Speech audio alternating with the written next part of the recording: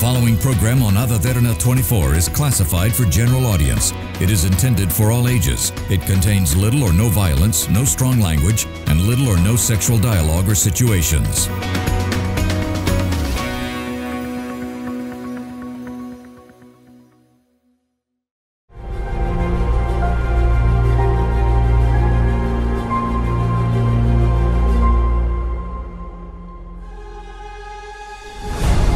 A very good evening and thank you for joining us on yet another episode of a special presentation here on Derana 24.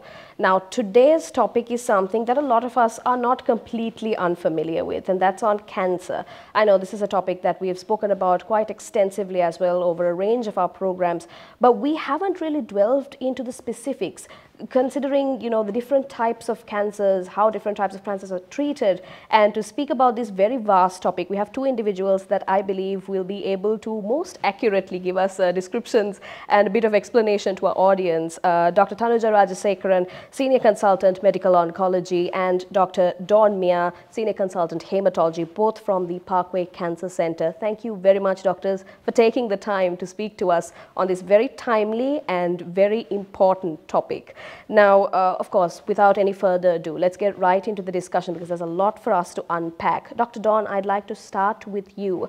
Now, we understand that you are a hematologist, but what exactly is a hematologist? I'm sure our audience would like to know. We understand it's something to do with the blood, but how exactly does that entail in the oncology aspect? Could you explain to us, doctor? Sure. So a hematologist, who is also can be known as a blood specialist, takes care of patients with blood cancers as well as other blood disorders. So blood cancers include acute leukemias, lymphoma, multiple myeloma. So basically, hematologists takes care of patients who are suffering from these diseases. And at the same time, other blood disorders like anemia or bleeding disorders or clotting issues will also fall under hematology. Right. So there is quite a vast area that hematologists will be expected to treat and to understand. So it's not just very specific for oncology, I'm understanding. Even though this topic is a little bit too focused on oncology, I believe that's a good way for us to actually get an introduction to you as well, Dr. Tanujaa. Now, you're a medical oncologist. We understand that medical oncology is a very vague term for us to understand, okay, there's something to do with cancer, but what exactly do you do, doctor? Do you specifically specialize in a certain area of oncology? How does that work? Okay, so first of all, thank you for having me with you on this show. So I'll explain to you what a medical oncologist does. So we'll start off with the bigger picture first. So cancer care is very complex. So whenever we have a cancer patient, there are many specialists involved in the care of the patient. So there can be surgeons to operate on the patient, and then those will be called the surgical oncologists. And myself, I'm a medical oncologist, and so what I do is I deal with systemic therapy. So systemic therapy essentially includes anything like chemotherapy, targeted therapy, immunotherapy, hormonal therapy. So all this comes under my realm, anything that involves systemic therapy. And then we have another group of doctors called radiation oncologists, and they deal with radiation. Right. So I hope that explains what a medical oncologist does. It quite does, but it does also open a little bit of a question of curiosity as well, doctor. Now we see a lot of people thinking, okay, we do chemo and we do radiotherapy as well, radiation.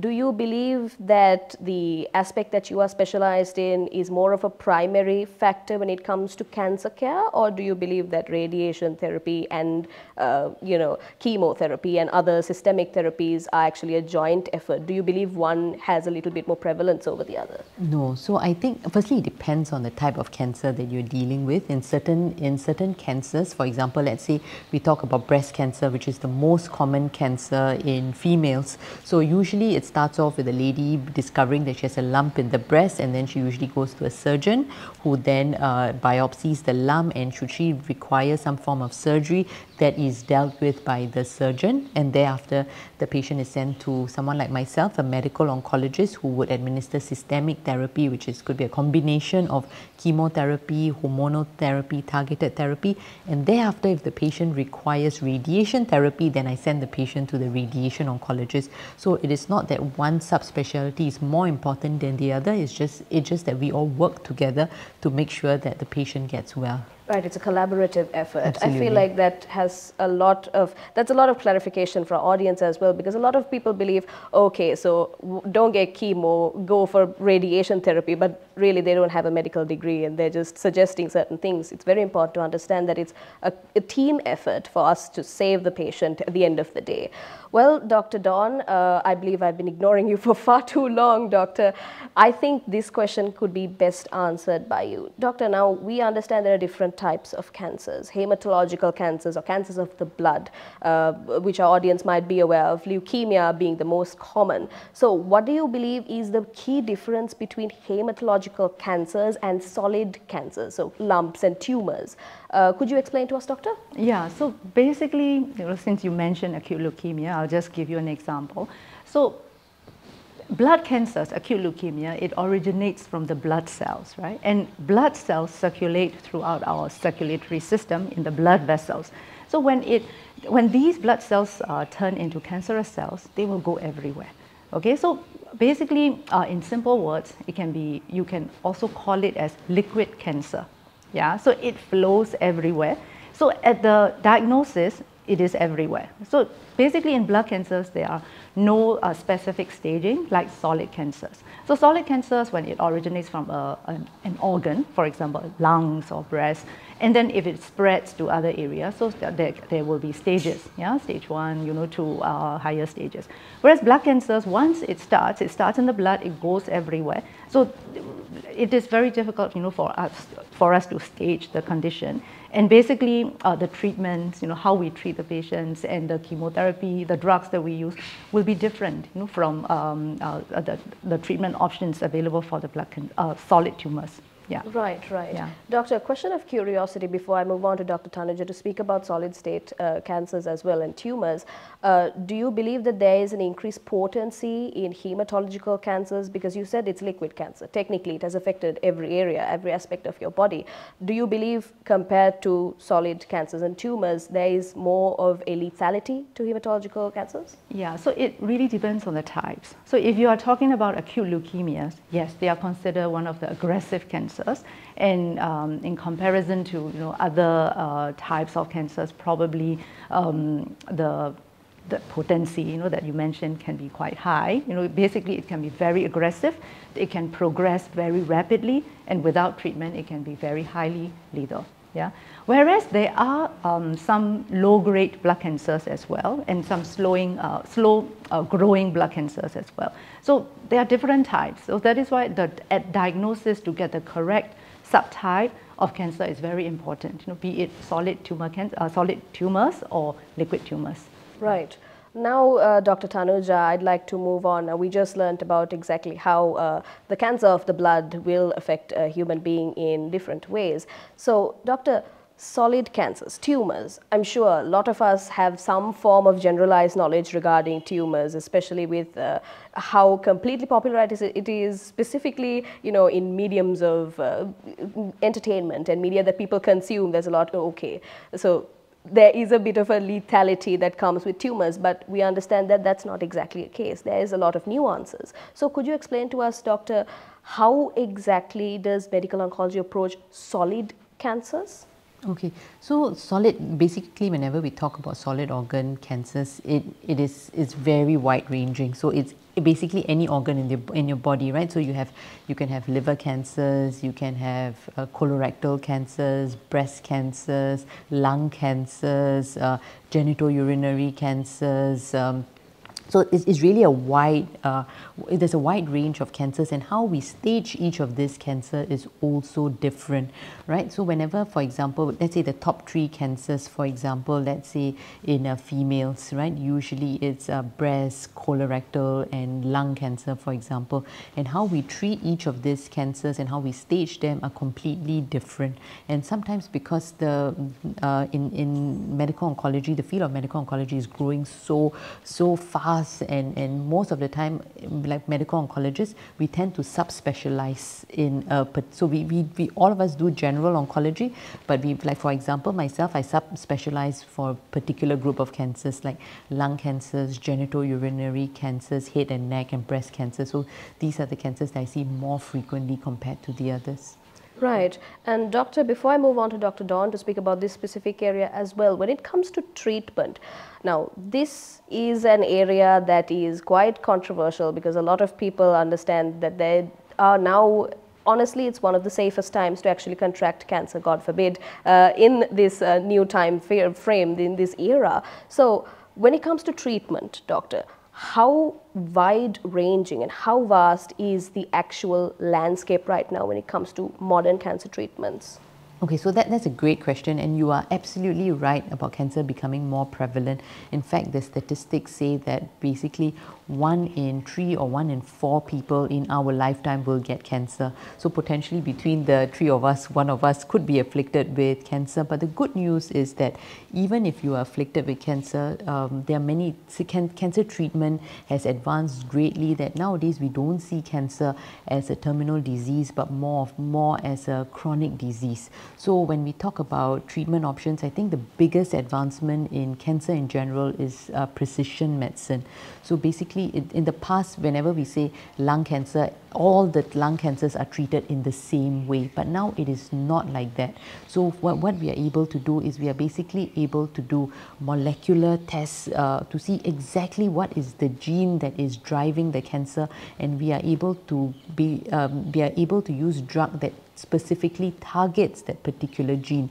So let's say if you have 3 people who have lung cancer, all 3 of them may be receiving different forms of treatment. Someone may be receiving targeted therapy, another person may be receiving chemotherapy, someone else may be receiving chemo plus immunotherapy. So it's a never one size fits all anymore. It's really truly precision medicine, treating a particular patient and the particular cancer in the best possible way. Right, so it's really tailor-made now, and we really have quite little to worry about when it comes to specifying our cancer treatments as well. We've come quite a long way, as you've just mentioned, from previous methods, and how it's not generalized at all. That's really good to hear as well. Dr. Dawn, moving on to you. Now, when it comes to hematological cancers, we understand that we have the same subtypes, we have the same areas and means of treatment. How exactly does it differ from solid state cancers for the treatment aspects? Could you explain to us, doctor? Yeah, so in terms of the basic concepts of the treatment, I would say it's rather similar.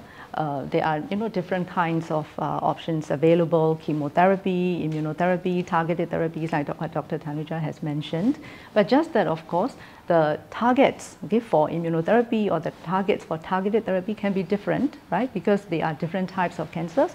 So the targets available on the blood cancer cells will be different from the solid tumor cells.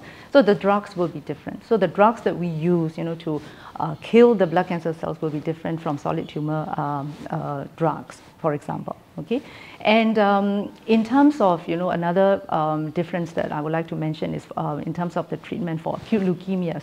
Since I've mentioned acute leukemia is a very aggressive cancer, the treatment has to be very intensive as well, to really get rid of this kind of aggressive cancer cells. So usually treatment is intensive. The patients they have to spend a longer time period in the hospital undergoing intensive chemotherapy with the central lines. So in terms of that aspect can be a little different, because I understand nowadays many solid tumors patients, they are treated as in the outpatient centers, whereas majority of the acute leukemia patients, they still have to be admitted to the hospital, have to stay for a period of time in the hospital, to receive the intensive chemotherapy, and only after achieving some form of remission, then they will go home, and then they can continue subsequent maintenance therapy, probably as an outpatient. Yeah. All right. Well, that is quite the very specific description. I feel like our audience would have really understood the key differences between treating the different types of cancer. Just as you mentioned, doctor, there is a lot of collaborative effort, I believe, when it comes to cancer and working between different fields and different specialties. If you could explain to us, Dr. Tanujaa, I'd like to direct this to you. Medical oncologists and hematologists, how often is there collaborative efforts when it comes to taking care of cancer patients? Is it a full-time collaboration, might as well have the same departments in the same building, or do you believe that it's more of a separated, but when it comes to dire circumstances, there has to be collaboration? How does that work, doctor? So generally, like for medical oncologists and hematologists, we work together quite frequently. So in my case, for example, so if I would give you an example, so let's say I'm treating a patient with, for example, lung cancer, and this patient runs into trouble. For example, the blood counts falls very low, hemoglobin is very low, patient has anemia, or for example, the platelets are very low, or patient has blood clots, and then so if the patient run into complications that are related to the blood, then I would refer the patient to Dr. Dawn, and she would gladly then help me to manage these complications. And also for my patient, they are getting like the best of both worlds, right? So I mean, for me, my specialty is medical oncology, and so I know all about that. But when it comes to the areas of the blood, my knowledge may not be that great, and that's where Dawn, who's the expert, would help me to manage the condition. Right, so there is a lot of collaboration when it comes to it. Dr. Dawn, before we move into a break, we don't have quite a bit of time. Now, when it comes to early detection as well, I feel like we might have to move this on, continue this very packed question onto the next segment as well. But before we do, doctor, when it comes to the actual early detection and improving the already existing condition of the patient, do you believe that the current means that are in place is adequate? Do you believe that we respond quickly enough to detections of cancer? Early detection, of course, is very important, because only very certain specific types of cancers can be prevented, okay, in the first place.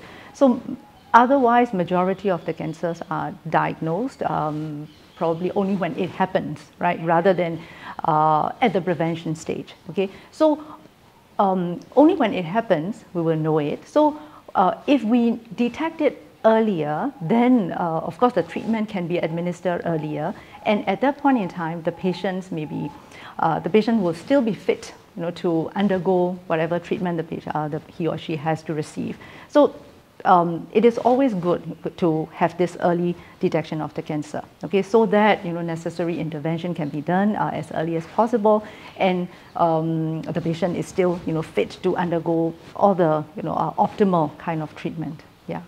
Right. Well, I feel like that is an ideal place to leave off this segment on. Before we discuss, there's quite a lot for us to unpack as well for the specifics of treatment and also patient care in general and the future of oncology and the treatment of cancers. Before we do any of that, let's do a very short commercial break. You're watching Special Presentation. We'll be right back.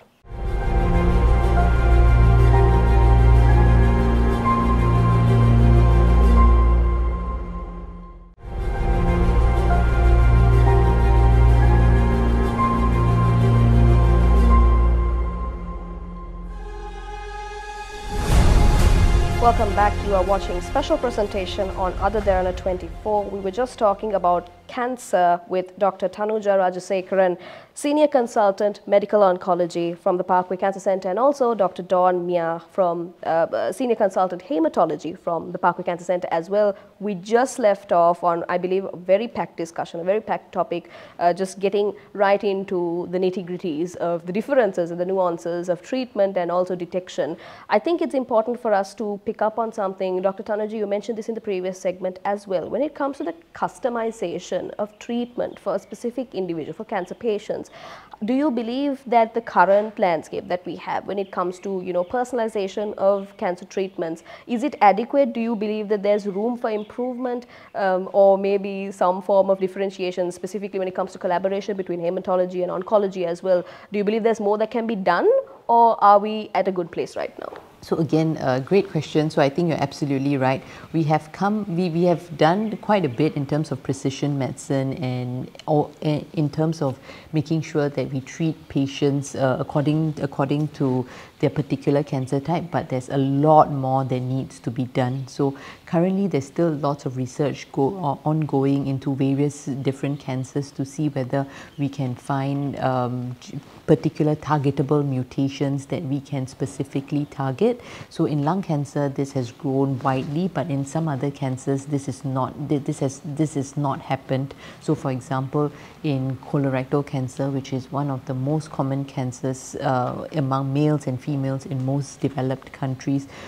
We're still using traditional chemotherapy with a little bit of targeted therapy, but there's still a long way to go. So there's a lot of ongoing research into finding particular targets that potentially can be drugged with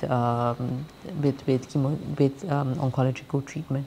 Right, so there is, while we are at an okay place right now, there's much more to be done. Right, so that's quite a point of discussion as well. So Dr. Dawn, I'd like to direct that question to you as well. What are your thoughts when it comes to the current landscape for customizing cancer treatment for individuals? Do you also believe that there is so much more to be done, or do you believe in the field of hematological cancers? Are we at a good place? What do you think, Doctor? Yes, definitely. So with a lot of advances in the technology and in this medical field, like you have mentioned, there are a lot of personalized, individualized therapy. So I'll give you an example, which is this newer type of therapy called CAR T cells.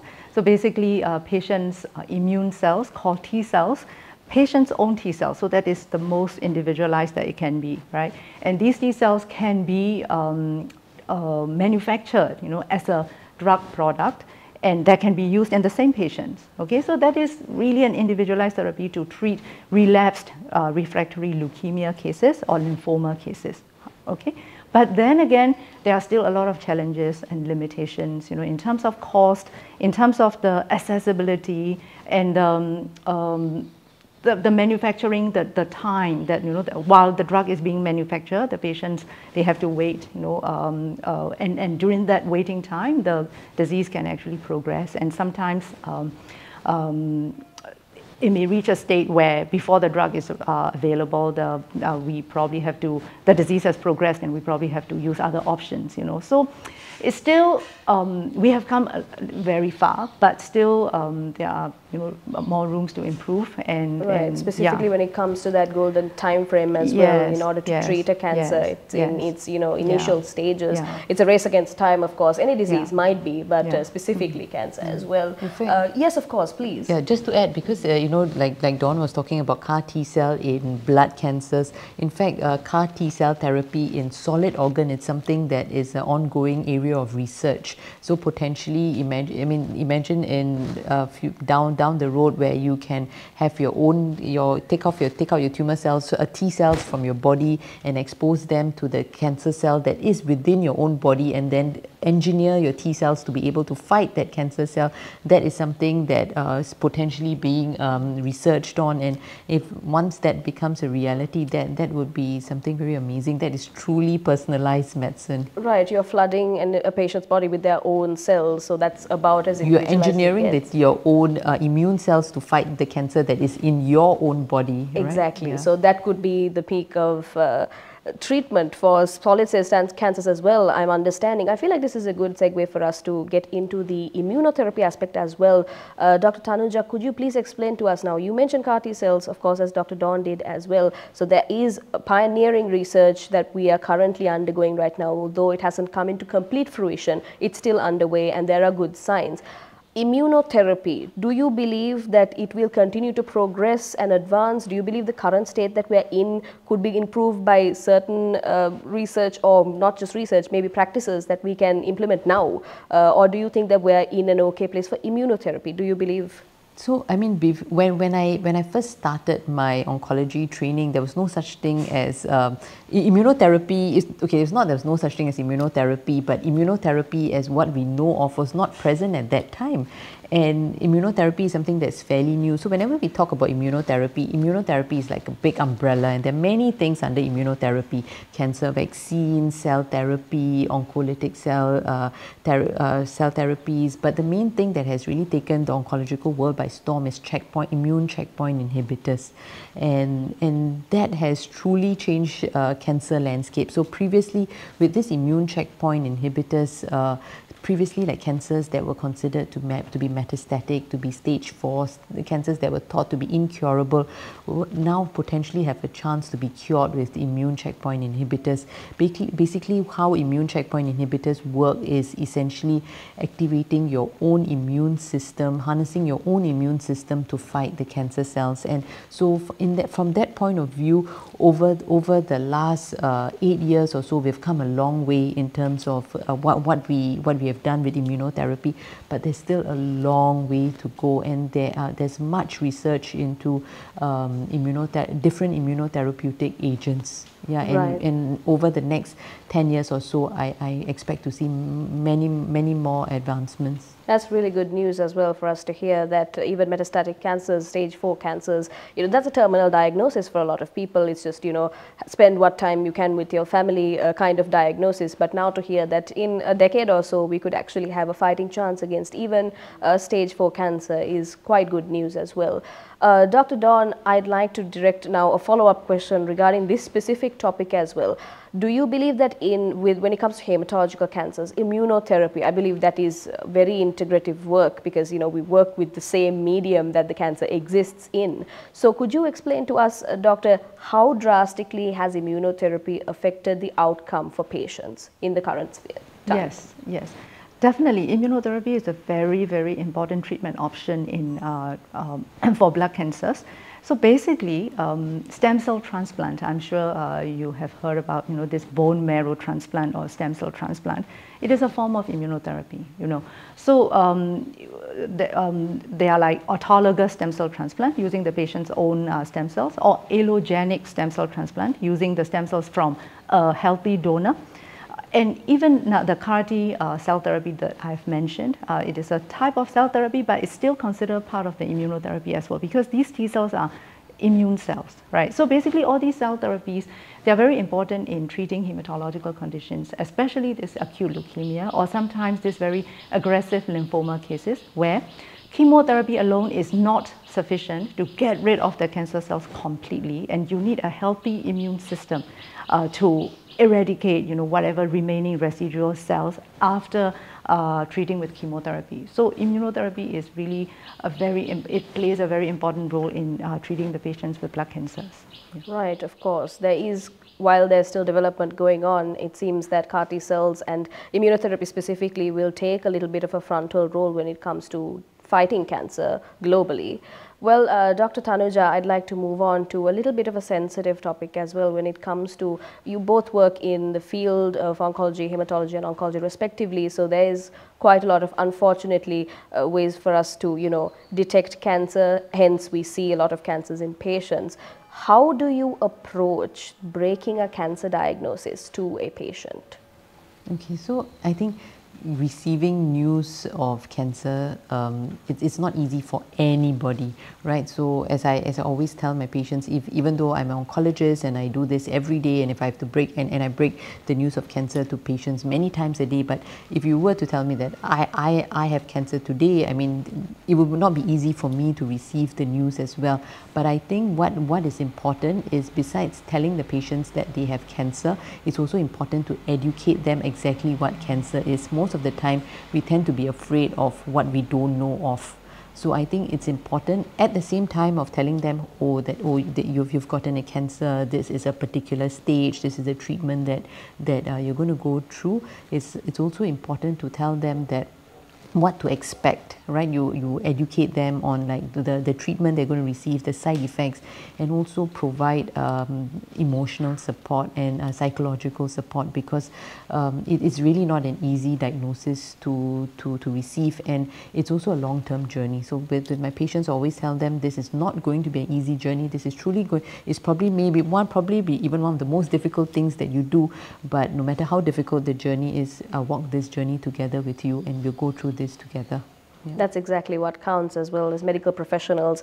A lot of us often generalize doctors and medical professionals in the medical field to be a little bit unfeeling towards, because considering the overexposure every single day, you might have to face at least 1 or 2 cancer patients, specifically for medical oncology as well, since you deal with that entire aspect. But it's important for the patient to actually understand that they're not alone in this process. I think, Dr. Don, that's a good way for us to direct this question to you, Doctor. When it comes to support systems that are in place, do you believe that the support systems that are in place right now, how intrinsically does it actually integrate doctors and medical professionals? Do you believe that it's a very tertiary thing, or is the doctor that has done the diagnosis and is in charge of patient care for this specific patient, is it an integral part of a support system rather than the treatment system? What do you think, doctor? Yeah, I mean, the support system, like Dr. Tanujaa has mentioned, it's really important, okay? It's like treating the cancer may be easy, but treating the patient may not be that easy, right? Because cancer is cancer, but the patient, we have to really look at the holistic, in a holistic view, and the family has to be involved, you know, and the treating team. As you mentioned, yes, doctor is important, you know, it's an integral, you know, the important role, but we also need a whole team of support, like nurses and like pharmacists, or even dietitians, you know, physiotherapists, speech therapists, you know, a lot of other allied health support is very important in the cancer care. So to be honest, the cancer survival, you know, these recently really has improved a lot. Partly, yes, because of the development of the drugs and, you know, availability of these newer therapies, but at the same time, because of the improvement of the supportive care and because of the awareness, you know, of the importance of these, the role of various team members, you know, so it's really a multidisciplinary care, you know, when it comes to the cancer care. Yeah. Right. So it takes a medical village when it comes Definitely, to yes. curing cancer and keeping the patient cured. And I really like what you just mentioned, doctor, where, you know, treating the cancer might be very direct and very easy, but at the end of the day, it's the patient that will undergo all of those treatments. Therefore, it's important to keep the mind and body healthy. Dr. Tanujaa, in your experience, over the years, have you seen supportive care drastically improve? Do you think there's lapses in supportive care that we can actually fill in? What do you think, doctor? So definitely supportive care has improved leaps and bounds compared to, you know, 10, 20 years ago, when probably it may not even have been existent. So supportive care can be it comes in many ways. So firstly, supportive care can come in the form of treatment as well. So last time, I mean, if you ask anybody when you talk about chemotherapy, right? So people always have the impression that it's a person with no hair vomiting away by, you know, just stuck over a bowl, just throwing up. But it's not like that anymore, right? Because our supportive care, our supportive treatment for chemotherapy. So nowadays we've got such good anti-nausea, anti-vomiting medication. So patients are really well supported through their treatment. Side effects are very well managed. But in terms, and then that also comes to the aspect of emotional support. And cancer can sometimes be life-changing in many ways. So for example, if I'm a young female and I've undergone breast cancer and I've had a mastectomy, so basically my body has changed completely and I may be on treatment that may potentially affect my fertility. So imagine if I'm a 30-year-old girl and I have no breasts and I'm on treatment, that may mean that I may not have children next time, and this has huge psychological implications, and these need to be addressed, right? So they may have survived the cancers, but there are battle scars, and that these are things that we need to how do they go back into the society? How do they integrate back into the work, into their workspace and things like that? So I think that in Parkway Cancer Centre we have Can Hope, which is a non-profit organization that provides support, and they carry out activities to help young cancer patients, or just cancer patients in general, music therapy, art therapy, to support them. But of course, I'm sure there's more that can be done. Right. That's actually a very hopeful note for us to leave this segment off as well. Unfortunately, time is flying by. There's quite a lot to unpack. Thankfully, we have one more segment left, so I believe all the most burning questions that we have for you, both doctors, we can answer in that final segment. Before we go in for a final segment, let's go into a short commercial break. You're watching Special Presentation. Stay with us.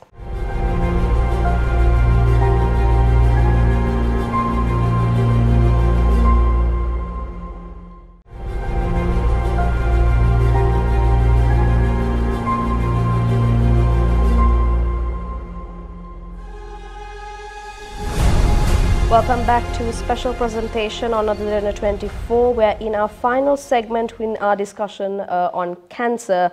Dr. Tanujaa Rajaasekaran and Dr. Dawn Mya, thank you once again for those previous two segments where we had quite the insightful discussion. We had a lot of technicalities. We spoke about a lot of specifics when it comes to treatment and when it comes to detection as well. I feel like this segment is what the audience has been waiting for because it's specifically about detection and lifestyle changes as well. So could you please, Dr. Dawn, start us off in this segment with explaining to us now, of course, cancer might be inevitable for some, it might be, genetic, it might be hereditary, but there are certain things and lifestyle changes that we can, for a preventative approach to lessen the blow, we can do. So could you please walk us through certain lifestyle changes that you would suggest as a hematologist for cancer specifically to reduce the risk of developing cancer? Yeah, you're perfectly right that there is really no specific ways that we can 100% prevent cancers, including blood cancers. But of course, there are things that we can do in general to reduce the overall risk of development of cancer. So basically, these are the things that we all know, like smoking. Okay, it's of course you should not smoke at all, or if you are smoking now, you should start quitting now. You should limit the intake of alcohol. Okay, it's not that you can't take it at all, but you should moderate it. Okay, and in terms of diet, food and other things, whenever the patient asks me, what I suggest is everything in moderation. Okay, and must be balanced. So healthy diet, as we all know, some vegetables and fruits and carbs and proteins, everything in this balanced proportion, and as much as possible, try to avoid highly processed food or, basically that'll be it. And when it comes to exercise, it is very good to stay active all the time and as much as possible. Even if you can't do intensive exercise, you can at least try to be active by walking, and clocking this 10,000 steps. Some movement is better than no movement. Yes, definitely. Yeah. So there is. Yeah. So these are the things that we should all do to basically reduce the general risk of getting cancer. Yeah. Right. So it might not prevent your cancer, but it could definitely help you have a stronger foundation if, in case we have to battle cancer.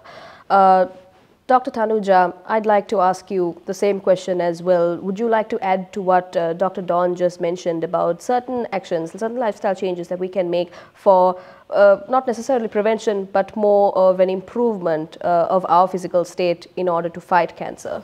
So I completely agree with what Dr. Dawn said. So is keep a healthy weight, eat healthy, exercise. But I think in addition to that, what we can do is, for example, there's certain things that certain cancers are potentially preventable, like cervical cancers. So we know that cervical cancers are caused by this virus called HPV, human papilloma virus. So it's important to get vaccinated against the virus. There's a vaccine for that. So it's something that you can talk to your doctors about, especially for the young females, get them vaccinated, and that can potentially prevent them from getting cervical cancer. And for ladies, keep up to date with your screenings. Go for your regular mammograms and your pap smears, and also for the general population, regular colonoscopies. This is something to discuss with your general practitioners. Right. So we have to make sure to keep monitoring and to not be complacent with our bodies. That is, I believe, a key lesson that we can all take away from, because we end up becoming very, confident with ourselves. We've been healthy, we've been moving around, there couldn't possibly be anything wrong with us. And then out of left field, a cancer diagnosis could hit, or any other illness. So I believe that's a very generalized way to take care and maintain our bodies as well. Now, Dr. Dawn, I'd like to ask you a bit of a question of curiosity. Do you believe that there is a certain health factor, for example, obesity, or something along those lines, or maybe a lifestyle change, maybe you smoke?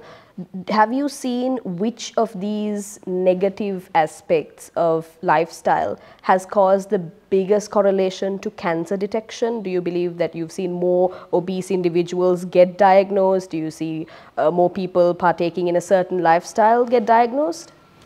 From the blood cancer point of view, it is very hard, to have a hard evidence to prove that this particular factor really leads to the diagnosis of blood cancer. So it's very hard. Okay, so that is why just when I answer the previous question, I give a general answer, to basically reduce the risk of the general risk. Yeah, rather other than really pinpoint to a specific causal relationship, between one factor to the development of blood cancer. Yeah. Right. Dr. Tanujaa, do you feel the same as well when it comes to solid state cancers? Yeah, there are risk factors generally, like as the common risk factors, right? Smoking, obesity, having a diet that is rich in processed food, meats and things like that. But these are risk factors. These are not causes.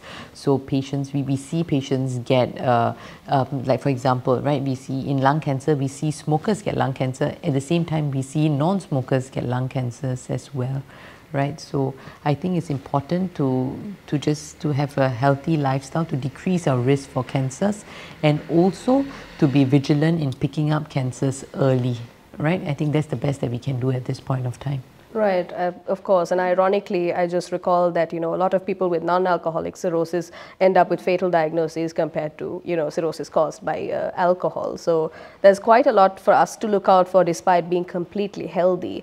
Dr. Dawn, I'd like to move on to you. Now, we just spoke about what we can do as individuals to keep ourselves healthy, to keep ourselves fit and quite possibly negate our risks of contracting cancer or developing cancer. Could you explain to us when it comes to the cancer care landscape right now? Do you believe there are very significant challenges that are, faced by individuals and also by medical practitioners when it comes to the field of cancer care? Are they being addressed right now? Of course, the challenges always remain, but as we have discussed before, a lot of improvement has happened, along the way in terms of the specific treatment for the cancers as well as the supportive care. Yeah, but of course, there are more things, that need to be done. Basically, raising the awareness, rather than treating when the diagnosis happens. How do we keep the whole population healthy so that the whole population risk of cancer is lower? So, raising the awareness, in terms of prevention, in terms of early detection, it is very important. Yeah, and of course, when it really happens, like we have discussed, the supportive care in terms of emotional support, family support and every aspect. Okay, so there are a lot of things that we can do. Okay, and it's really not one person's job. It's really the whole team and from many aspects. Yeah. Right, as we mentioned in the previous segment as well, it takes a village, and of course once it pays off, it's quite one of the most satisfying rewards I believe that you could get. Someone beat cancer, that's about as good as it gets for a person, of course. Dr. Tanujaa, I'd like to ask you now, we just mentioned how it's a team effort and it has to be taken care of on all sides. Could you explain to us when it comes to holistic care? We just briefly touched on it in the previous segment as well, the integration of holistic care, like psychological support, emotional support. How vital are these factors when it comes to recovering from cancer? Okay, so with advancements in cancer, you see that there are a lot more survivors, and so survivorship care is now a big aspect in oncology. So it's when we talk about survivors, besides after having gone through cancer treatment successfully, there may be other health implications that may occur from this. So certain chemotherapy drugs that we use or certain hormonal treatment that we use may have certain health conditions. So these patients need to be followed up. So that's from the medical point of view, and psychosocial support, integrating back into society, and especially when we talk about the young people, fertility and getting them back into the workspace. I think that's important as well. And the other big aspect that we haven't really covered is access, right, to care and financial implications. So cancer treatment, wherever you are, it can be very expensive, especially with all these new technologies. So when it comes to making sure patients get access to treatment and supportive care, I think that's very important. So from a healthcare policy perspective as well. Right, it's very vital that we understand that it's not just certain specific individuals that should have the privilege to have cancer care. It should be a given that anybody that contracts cancer has access to the available treatments. Dr. Dawn, I'd like to ask you as well, when it comes to the future, do you believe you see a positive trend when it comes to accessibility specifically of cancer care? Do you see that happening right now in your field? Definitely, things are moving, but of course, there are certain aspects where things always have to be improved. Yeah, so in terms of accessibility and affordability, and the availability, especially, of even to whenever a new drug is developed, right, there will always be clinical trials, and these clinical trials are available in certain part of the world, but not really available in other parts of the world. So it's all these. If we can improve further, to give everyone a chance, to participate in this kind of clinical trials and accessibility to new drugs and all that, then that will be really good. Yeah. So at this point in time, there are still challenges and limitations remain. Yeah, especially in our part of the world. Exactly, specifically Asia as well. There's quite a lot to develop, considering the rest of the different continents. They might have a different aspect to approach care as well. But here we see a lot of demographic. A lot of demographics have access to public health care, but then it's quite there's a lot of a difference between how that public health care has been addressed as well, specifically in Sri Lanka, considering as well. Dr. Tanujaa, we don't really have much time left. I'd like to ask you before we leave off on this discussion, I'd like to ask Dr. Dawn as well, but first Dr. Tanujaa, is there a specific key message as a medical oncologist you'd like to leave for our audience that's watching you today? Anything that you'd like to give as instructions or advice for our audience? I want to, so basically to patients who are afflicted with cancer, I want to say that cancer is truly difficult. It can be a very long and hard journey, but I think throughout this difficult journey as a medical oncologist, we stand by you, we walk with you, we are here to support you. And truly, cancer is not the end of the road. There is cancer, with all the advancements that we have now, cancer can now be seen more as a chronic disease rather than a terminal disease. And I hope patients get all the help and support that they need. Right, that's a very hopeful message as well. Dr. Dawn, anything to leave us off on as the final moments approach? Yeah, I mean, like Dr. Tanujaa has mentioned, I just want to, just say that don't give up. It is, of course, something that no one really wants it to happen. But if it happens, there are ways, to come out of it. So don't ever give up and try to seek help, and help is always available, and there are people who will walk with them. Yeah. All right. Well, that is quite the hopeful message for us to leave this discussion on. Unfortunately, we don't have much time left to discuss. We will definitely have to catch up in the future. Hopefully, we can do a follow-up on this as well to educate the audience. Thank you very much, Dr. Tanujaa Rajaasekaran, Senior Consultant, Medical Oncology, and thank you very much, Dr. Dawn Mya, Senior Consultant, Haematology, both from the Parkway Cancer Center. It was a treat to actually understand the nuances of cancer with you. Thank you very much. Thank you. Thank you. It was my pleasure. Yeah. Well, unfortunately, that's all the time we have for you tonight. Join us again next time as we discuss a different topic that relates to you and to me. Well, if you missed any of today's programs, you can always rewatch by catching us on our YouTube channel, youtube.com/OtherDerana English. Thank you for watching. Have a good night.